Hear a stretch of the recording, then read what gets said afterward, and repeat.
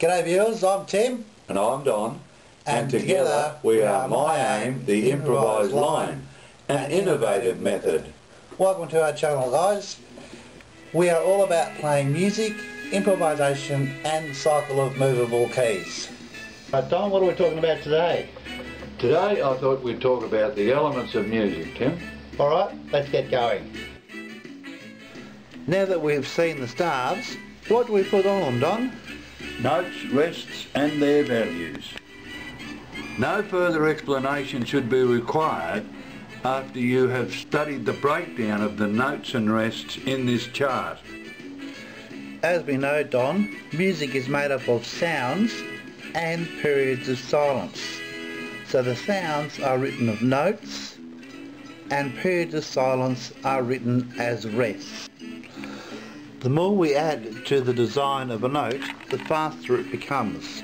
As you can see, the whole note is just a circle, and then a stem is added, then the circle is coloured in, and various tails, 1, 2, 3 or 4 are added. So the more tails a note has, the quicker it is, and the shorter the rest or period of silence would be. Never mind the antiquated names of notes, it's easier to remember them for their values. Whole note is worth 4 counts. Half note would be worth 2 counts. Quarter note 1 count. Eighth note half a count. 16th note a quarter of a count.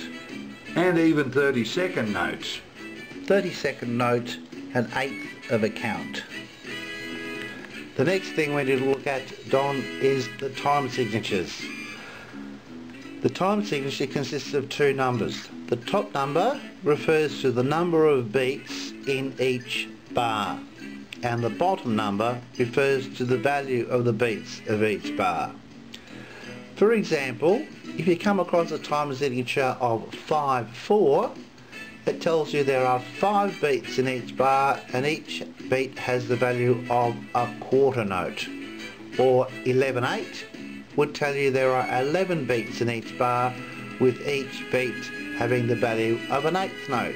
If we see a time signature with just the letter C, that would be common time, and the most common time in today's music is 4-4 or 4 quarter note beats per bar. The other strange signature you can come across is a C with a vertical line through it.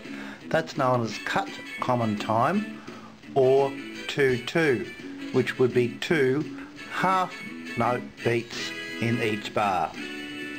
Thanks, Don. That's been great. For more information on the elements of music, be sure to check out our other short videos in this series. We upload short and informative videos every weekend as we continue to create a level playing field for all musicians who wish to reach their full potential at music, improvisation and composition.